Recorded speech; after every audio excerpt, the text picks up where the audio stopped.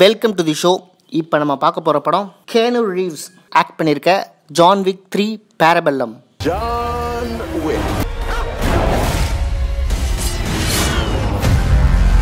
John விக் படத்தில் நம்ம என்ன பெருசாக எதிர்பார்ப்போம்? வித்தியாசமான ரத்த கலரியான ஃபைட். ஃபர்ஸ்ட் பார்ட்டில் நம்ம மறக்க முடியாத விஷயம் பென்சில்னாலே நமக்கு ஜான் விக் ஞாபகம் வர அளவுக்கு ஃபர்ஸ்ட் பார்ட்டில் பென்சிலை வச்சு அவர் வில்லங்களை போட்டு தள்ளினதை நம்ம இன்னும் மறக்கலை. ஜான் விக் ஈக்குவல் டு பென்சில்னு போடுற அளவுக்கு பென்சில்னா ஜான் விக்னா பென்சில்னு எல்லார் மனசுலையும் பதிஞ்சு போச்சு. இந்த படத்தில் ஃபர்ஸ்ட் எடுத்தோடனே நியூயார்க் பப்ளிக் லைப்ரரியில் ஒரு ஃபைட் இருக்கு.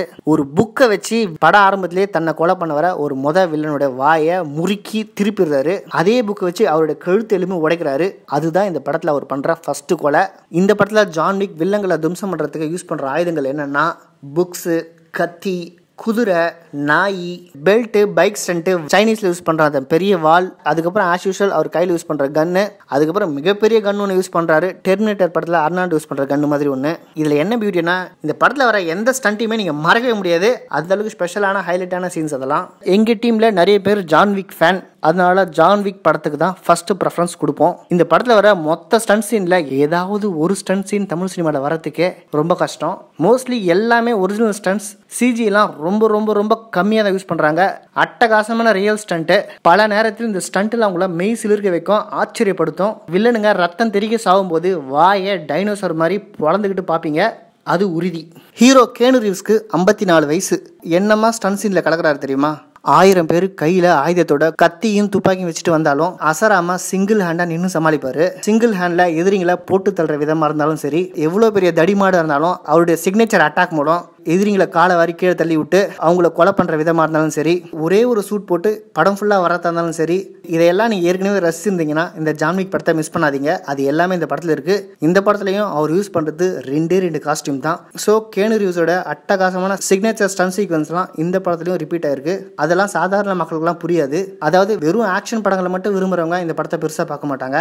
ஹார்ட் கோர் ஆக்ஷன் ஃபேன்ஸ்க்கு தான் இந்த படம் எப்படிப்பட்ட படம்னு புரியும். இந்த படத்தை நீங்க பார்க்கும்போது நீங்க எந்த கேட்டகரி இந்த படம் பிடிச்சிருக்கா பிடிக்கலையான்றதை வச்சே நீங்க கண்டுபிடிச்சிக்கலாம். இன்னைக்கு மொத்தம் 2 தமிழ் படம் ரிலீஸ் ஆயிருக்கு. ஒன்று மிஸ்டர் லோக்கல், இன்னொன்று மான்ஸ்டர். ஆல்மோஸ்ட் எல்லா தியேட்டர்ல இருக்க எல்லா ஸ்க்ரீன்லையுமே இந்த படம் தான் போயிட்டு இருக்கு. ஏதோ 1-2 மாலில் மட்டும் போட்டுன்னு ஏதோ ஒரே ஒரு ஸ்க்ரீனில் மட்டும் போட்ட படம் தான் இந்த ஜான் விக் 3.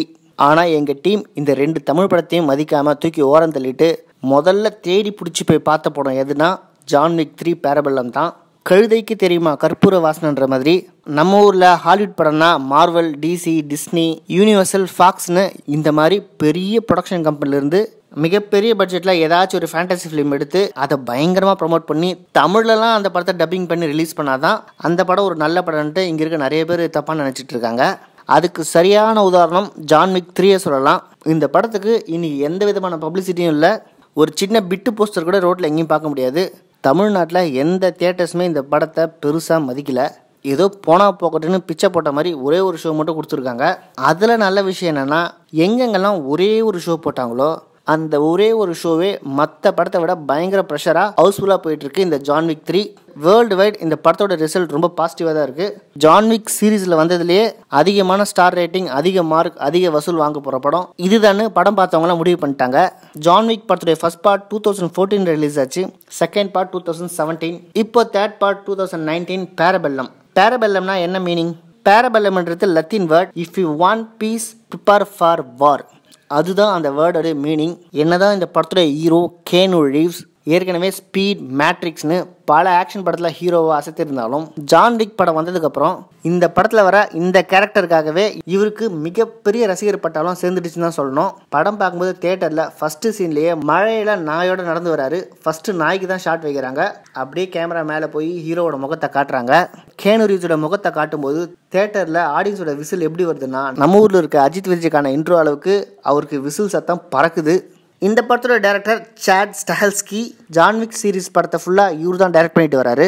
ஜான் விக் 3யோட இந்த சாப்டர் முடியுது அப்படின்ட்டு இந்த படம் வரதுக்கு முன்னாடி நிறைய பேர் சொல்லிட்டு இருந்தாங்க. ஆனால் ஒரு குட் நியூஸ் என்னன்னா இந்த படத்தோட எண்டிங்கில் ஜான் விக் அடுத்த சாப்டருக்கு தயாராயிட்டாரு அப்படின்னு தான் முடிக்கிறாங்க. ஸோ கூடி சீக்கிரம் நமக்கு ஜான் விக் 4ம் வருவாருன்ற ஹாப்பி நியூஸை நான் உங்க எல்லாருக்கும் ஷேர் பண்ணிக்கிறேன். இந்த படத்தில் ஹாலி பெரியும் நடிச்சிருக்காங்க. ஆனால் படம் ஃபுல்லாக அவங்க வரல. இந்த படத்தில் ஒரு முக்கியமான கேரக்டர் எடுத்து ஜான் விக்கு மிகப்பெரிய அளவுக்கு ஹெல்ப் பண்ணுறாங்க. அந்த கேரக்டர் ஸ்க்ரீனில் ஒரு 1/2 hour தான் வரும். அந்த 1/2 hourல ஒரு மிகப்பெரிய ஃபைட் இருக்கும். அந்த ஃபைட்டில் ஹாலி பெரியோட 2 ட்ரெயின்டு டாக் ஜான் விக்குக்கும் ஹாலி பெரிக்கும் மிகப்பெரிய அளவுக்கு ஹெல்ப் பண்ணும். அந்த 2 நாய்க்கும் சூப்பராக ஸ்டண்ட் கொரியர் பண்ணியிருப்பாங்க. ஏதோ நாய் வந்துச்சு குலைச்சது அவங்களுக்கு கடிச்சதுன்னு இருக்காது. ஜான்விக் படத்தில் ஸ்டண்ட் எப்படி வித்தியாசமாக இருக்குமோ அதே மாதிரி தான் அந்த நாய்க்கும் வித்தியாசமான ஸ்டண்ட்டை ட்ரை பண்ணியிருக்காங்க. ஒரு மாஸ் ஹீரோ ஃபைட் போட்டால் எந்த ரெஸ்பான்ஸ் கிடைக்குமோ அந்த அளவுக்கு ஒரு சூப்பர் ரெஸ்பான்ஸை அந்த 2 நாயும் வாங்குது. ஓகே, இந்த படத்தோட கதையை பார்க்கலாம் வாங்க. ஜான்விக் ஃபர்ஸ்ட் பார்ட்டையும் செகண்ட் பார்ட்டையும் பார்த்துருந்தா இந்த படத்தோட கதை என்னன்ட்டு இந்த படத்தை பார்க்காமலே சொல்லிடலாம். ஒருவேளை அந்த 2 படத்தையும் பார்க்கலனாலும் இந்த படத்தை பார்க்க முடியுமா, இந்த தேர்ட் பார்ட்டை பார்த்து ரசிக்க முடியுமா, அதை புரிஞ்சிக்க முடியுமான்னு கேட்டிங்கன்னா நிச்சயமாக முடியும். ஏன்னா ஃபர்ஸ்ட் 2 பார்ட்டில் இருந்த ஸ்டண்ட் சீன்ஸை விட இந்த படத்தில் அதெல்லாம் விட ஒரு 4 மடங்கு அதிகமாக இருக்குன்னு சொல்லலாம். படம் ஆரம்பத்துலேருந்து முடிகிற வரைக்கும் அட்டகாசமான சண்டை காட்சிகள் தான்.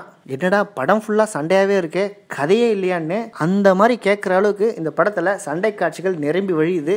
இதில் என்னென்னா ஒவ்வொரு ஸ்டண்ட்டும் பார்க்குறதுக்கு போர் அடிக்கூடாதுன்றதுக்காக அந்த ஒவ்வொரு ஸ்டண்ட்ஸ்லையுமே வித்தியாசமான ஆயுதங்கள், விதவிதமான லொக்கேஷன்ஸ், வெவ்வேறு skills and martial arts use பண்ணுற அசாசின்ஸ் குரூப்போட சண்டை போடுறாரு. அதனால் எந்த ஸ்டண்ட்டுமே உங்களுக்கு போர் அடிக்காது. ஒவ்வொரு ஃபைட்லேயும் என்னடா இப்படிலாம் சண்டை போடுறாங்கன்ட்டு வான்னு சொல்கிற அளவுக்கு தான் எடுத்து வச்சுருக்காங்க. ஜான்விக் கதையோட ஃபர்ஸ்ட் பார்ட்டில் தன்னுடைய ஒய்ஃப் ஆசையாக கொடுத்த குட்டி நாயை ஒரு ரவுடி பேபி, அதாவது ஒரு கெட்ட பையன் தன்னைத்தானே மிகப்பெரிய ரவுடி நினச்சிக்கிட்டு சும்மா இருந்த சிங்கத்தை சொரிஞ்சு விட்ட மாதிரி இந்த வேர்ல்டுலே நம்பர் 1 அசாசினான கியானு ரீவ்ஸ் கிட்ட வம்பு இழுக்கிறாரு. அவரு 5 வருஷத்துக்கு முன்னாடி அந்த டீம்ல இருந்து ரிட்டையர்மெண்ட் வாங்கிட்டாரு. இது தெரியாத அந்த திருப்பொறிக்கு வேலியில போன ஓனான வேட்டியில விட்ட மாதிரி ஜான்விக்கோடைய அழகான குட்டி நாயை கொண்டுட்டு அவருடைய காரையும் தூக்கிட்டு போயிடுறாரு. அங்க ஆரம்பிக்குது ஜான்விக் படத்துடைய கதை. ஒரு புறாவுக்கு போறா அப்படின்ற டயலாக் நீங்கள் கேள்விப்பட்டிருக்கலாம். அந்த டயலாக் தான் இந்த படத்துடைய நாட்டே. அங்கே ஆரம்பிக்குது கதை. அங்கிருந்து வில்லங்களை தும்சம் பண்ண ஆரம்பிக்கிறாரு ஜான்விக். நாயை கொண்டுட்டு காரை கடத்தினவன் யாருன்னு பார்த்தீங்கன்னா மிகப்பெரிய அசாசினேட்டரோட பையன். ஜான்விக் கிட்ட எவ்வளோ ரெக்வஸ்ட் பண்ணுறாரு என் பையனை விட்டுருன்ட்டு. ஜான்விக் ஒரு முடிவு எடுத்துட்டா மாற்றிக்கவே மாட்டார். அந்த ஒரு நாய்க்காக 1000 பேருக்கு மேலே கொன்று குதிக்கிறாரு. முடிவில் இந்த பிரச்சனைகள்லாம் காரணமாக இருந்தால் அந்த பையனையும் போட்டு தள்ளுறாரு, அவங்க அப்பாவையும் போட்டு தள்ளுறாரு. இந்த பகை செகண்ட் பார்ட்லையும் கண்டினியூ ஆகுது. இந்த கதை ஒரு ஹிட்மேன் ஸ்டோரி. அதாவது உலகத்தில் இருக்க எல்லா கொலைகாரங்களும் என்னவோ ஒரு கார்பரேட் கம்பெனியில் ஒர்க் பண்ணுற மாதிரி எல்லாத்துக்குமே ஒரு ஜென்யூனான டீம் யூஸ் பண்ணுறாங்க. ப்ராப்பராக கான்ட்ராக்ட் போடுறாங்க, நோட்டீஸ் அனுப்புகிறாங்க. ஆம்பளை பொம்பளை, படித்தவன் படிக்காதவன், முட்டாள்னு பல பேர் இந்த ஹை டேபிள்குள்ளே ஒர்க் பண்ணுறாங்க. கொலை பண்ணுறதையே ஒரு கார்பரேட் லெவலில் நீட்டாக க்ளீனாக அவங்களுக்குன்ட்டு நிறைய ரூல்ஸ் அண்ட் ரெகுலேஷன் வச்சு ஒரு மெத்தடை ஃபாலோ பண்ணுறது தான் இந்த படத்துடைய மிகப்பெரிய ஹைலைட்டு. நம்ம ஊரில் இருக்க போலீஸ் டீம் மாதிரி இந்த அசாசினேட் டீமுக்கும் local head, district head, national head, world ஹெட்னு ஏகப்பட்ட டிபார்ட்மெண்ட் இதுக்குள்ளே இருக்கும். இதில் இவங்களுக்குன்னு ஸ்பெசிஃபிக்காக யூஸ் பண்ணுற கோல்ட் காயின் மெத்தட், இவங்களுக்கே ஸ்பெஷலாக கான்டினென்டல்னு ஒரு ஹோட்டலே ரன் ஆகும். அந்த ஹோட்டலோட ரூல் என்னன்னா அந்த ஹோட்டலுக்குள்ளே வச்சு யாரையும் கொலை பண்ணக்கூடாது. ஒருவேளை ஹோட்டலுக்குள்ளே தங்குற அந்த கொலைகாரங்க ஒருத்தரை மாற்றி ஒருத்தர் அடிச்சுக்கிட்டாங்கன்னா யார் அந்த தப்பு பண்ணாங்களோ அவங்கள மிச்சம் இருக்க அந்த கொலைகார கூட்டங்களை ஒன்று சேர்ந்து போட்டு தள்ளுவாங்க. ஸோ வெளியில் என்னதான் பிரச்சனை இருந்தாலும் அந்த ஹோட்டலுக்குள்ளே காலை வச்சுட்டாங்கன்னா அவங்க ரொம்ப சேஃப். ஒருவேளை அந்த விதிமீறலை யார் செஞ்சாலும் அவங்க தலைக்கு இந்த ஹை டேபிள் ஒரு விலையை வச்சிரும். அதுக்கப்புறம் எந்த கொலைகாரம் வேணா அவங்கள போட்டு தள்ளிட்டு அந்த பணத்தை கிளைம் பண்ணிக்கலாம். ஜான்விக் படத்துடைய செகண்ட் பார்ட் படத்துடைய வில்லனான ஹை டேபிள் மெம்பரை அந்த ஹோட்டலுக்குள்ளேயே ஜான்விக் போட்டு தள்ளிடுறாரு. ஜான்விக் இந்த மிகப்பெரிய விதிமீறல் பண்ணதுக்காக ஹை டேபிள் அவர் தலைக்கு $14 மில்லியன் விலையா நிர்ணயிக்குது. இதை பார்த்த உலகத்தில் இருக்க மொத்த கொலைகார கூட்டமும் ஜான்விக்கை தேடி அலையுது. இவங்க எல்லார்கிட்ட இருந்தும் தப்பிச்சாரா, திரும்ப எல்லாரும் அடிச்சு திம்சம் பண்ணாரா அப்படின்றது தான் தேர்ட் பார்ட்டுடைய கதை. ஸோ ஊருக்கு வெளியே ஒளிஞ்சு வாழற ஜான்விக்கை இந்த ஹை டேபிளோட ஜட்ஜ், இந்த ஹை டேபிளோட ரெப்ரஸன்டேட்டிவா ஒரு லேடி வராங்க. ஜான்விக்கு யார் யாரெல்லாம் ஹெல்ப் பண்ணாங்களோ அவங்க கிட்டலாம் போய் ஒரு வார்னிங் கொடுக்குறாங்க. 7 நாளுக்குள்ள ஜான்விக்கை நீங்களே எங்களுக்கு பிடிச்சி தரணும், அப்படி இல்லைன்னா 7 நாள் கழிச்சு உங்களை போட்டு தள்ளுருவோம் அப்படின்னு சொல்லிட்டு போயிடுறாங்க.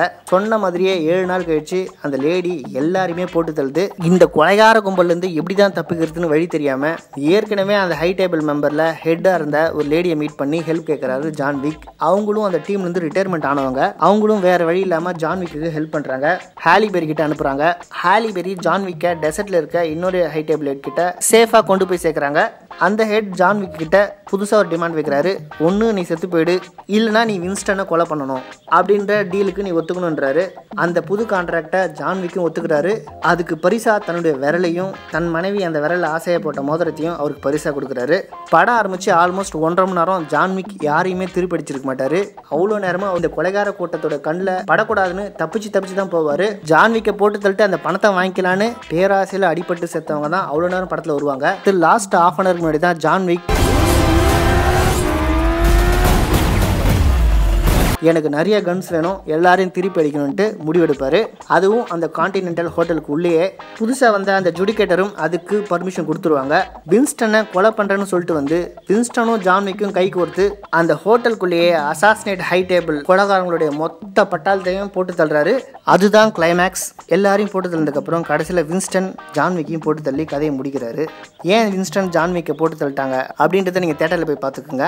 இந்த படத்தை நாங்கள் ஐமேக்ஸ்ல பார்த்தோம், ரொம்ப நல்லாவே இருந்தது. டிக்கெட் 300 ரூபா தான், ஆனால் பார்க்கிங் 120 ரூபா ஆயிடுச்சு. 1 மணி நேரத்துக்கு 30 ரூபான்னு நல்லாவே திருடுறானுங்க சென்னையில் இருக்க மால்ஸ்லாம். இவனுங்களை தட்டி கேட்கறதுக்கு ஒரு ஆளே கிடையாதுங்க, அராஜகம் பண்றானுங்க. ஐமேக்ஸோட டிக்கெட் 300 ரூபாய், ஆனால் இந்த படத்தை நீங்க நார்மல் ஸ்கிரீன்லேயே பாருங்க. இந்த படத்தோட டிக்கெட் 200 ரூபாய்க்கு நீங்க எவ்வளவு கொடுக்கலாம்னா தாராளமாக நீங்க 200 ரூபா கொடுக்கலாம். அந்த அளவுக்கு ஒரு ஒர்த்தான படம் தான்.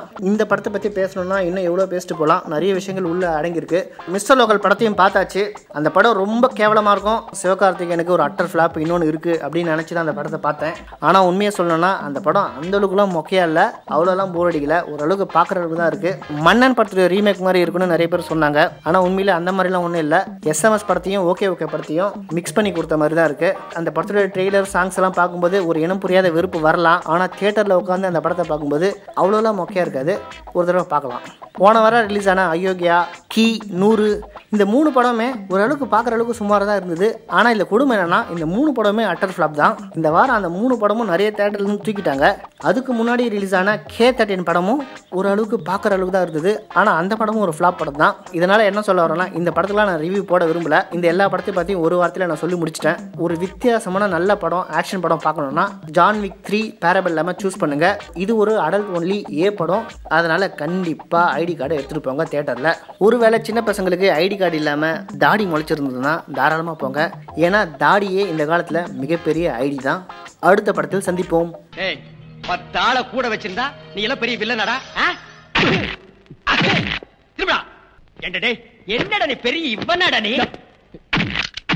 கை தூக்குற கை தூக்குற. ஒரு 200 ரூபாய் பணம் கூட. இது 200 ரூபாயா? எதுக்குடா 200 ரூபாய்? போட்டு போடுங்க, ரோடு போடுறேன்னு சொன்னா பாத்தியா, அவங்கிட்ட போய் கேளு. அதெல்லாம் என்னால முடியும். அவங்க எல்லாம் சீசன் கூட்டிட்டு போயிட்டாங்க. அதுக்கு நான் என்னடா பண்ண முடியும்? நான் என்ன பண்ண முடியும்?